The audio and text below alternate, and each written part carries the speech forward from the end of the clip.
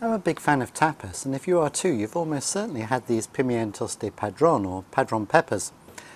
They're sometimes called the roulette pepper because every so often one of them turns out to be much spicier than the others, and believe it or not, I've just had one which was quite spicy. Not only are these delicious, but they're very easy to cook at home, so hang about and I'm going to show you how. First thing I want to do is to give these Padron peppers a quick wash, so I'll throw them into the colander, just give them a quick rinse with some cold water,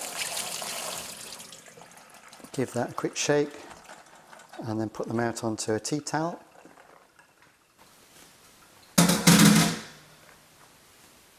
Just tap those dry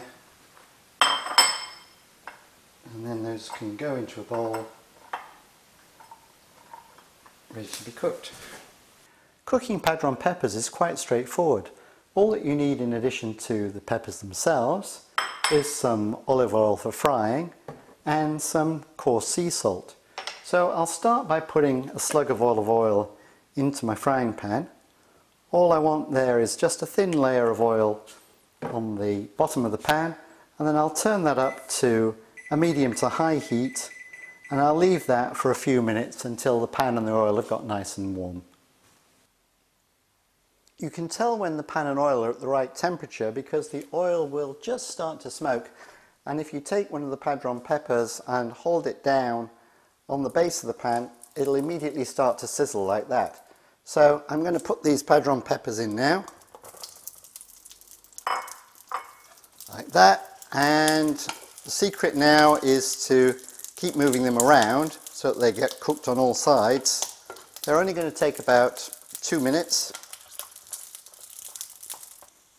Exactly how you like your Padrons is a matter of personal preference. I know some restaurants serve them predominantly green with just a few indications of blistering, so more like that.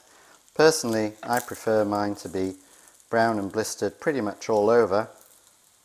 So for me, this one is pretty much ready to go. These are ready now, so I'll put them out onto my dish.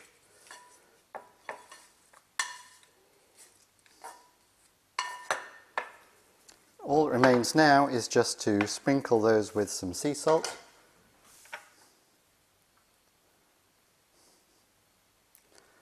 And there we have it, a perfect tapas dish, fried Padron peppers.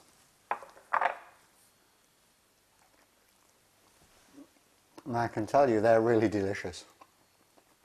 And this one's spicy.